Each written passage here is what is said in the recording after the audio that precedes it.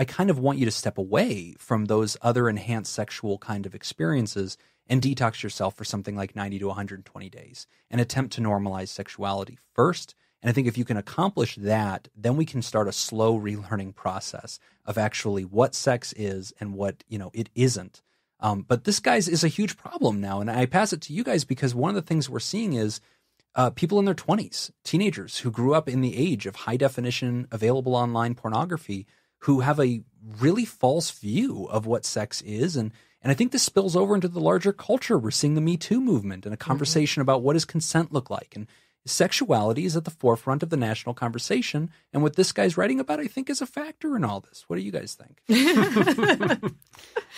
I agree. I don't know if I have a whole lot to add to that. I mean, that's very well said, Jim. And I think, especially with the romantic idea of like even what a relationship looks like. We were kind of talking about this the other day when talking about like the Me Too movement and everything and how Hollywood has kind of created this idea of what romance looks like.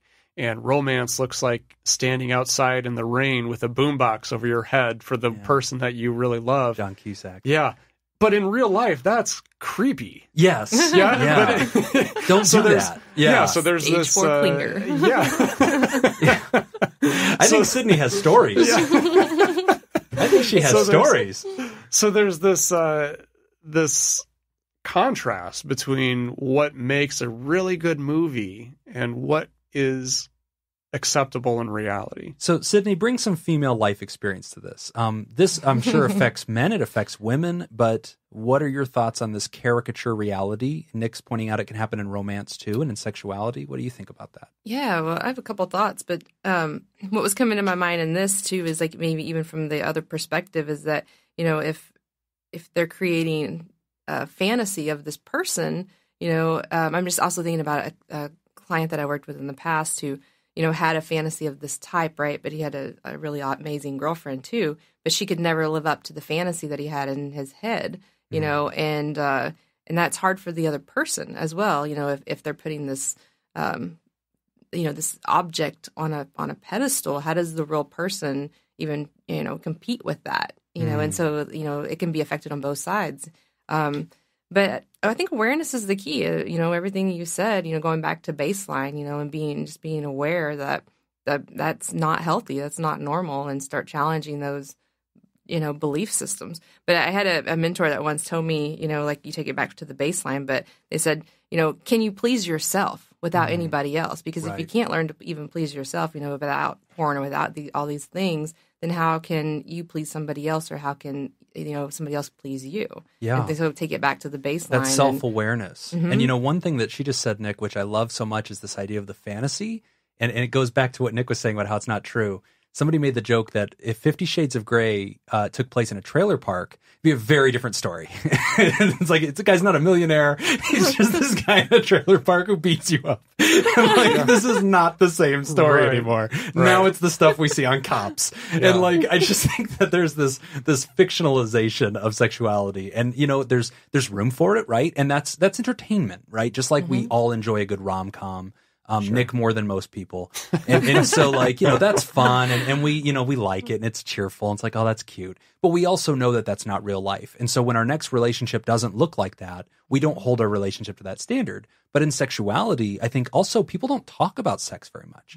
The three of us would probably sit down and talk about relationships and have lunch, but we probably wouldn't talk about the last time we had sex and how was that and what was normal. Unless you were girls. Yeah. Okay. Do the girls do this? Okay, good. I'm glad somebody is, because Nick will never tell me. I ask him every day.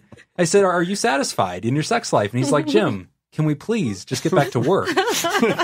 This is harassment." Sydney, talk to him.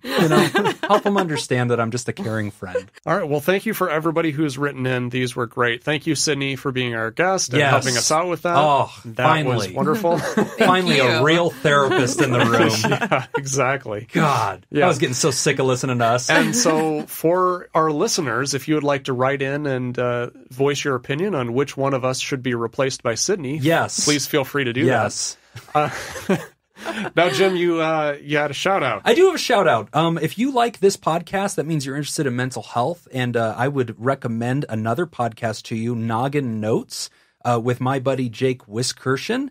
He's the warden of the North, I like to say. He's up there in the godforsaken tundra of Reno, Nevada, which we do not speak of here in Las Vegas. But besides that, I like him. He's a good guy, good thoughts. Strongly recommend picking up Noggin Notes as a podcast. You will not regret it. All right, that's all the time we've got for this week's session. Thank you to those who contributed to our show today. We really appreciate it. Remember, pod therapy isn't something you should keep all to yourself. Help us reach others by sharing this episode. You can find us at podtherapy.net, on Facebook at facebook.com/podtherapy, or tweet to us at podtherapyguys on Twitter. Help the people in your life by checking in on them and offering an open ear. You never know whose life might be changed by simply being available. I'm Nick Tanchman. I'm Jim Jobin. Thanks, and we'll see you for your appointment next week.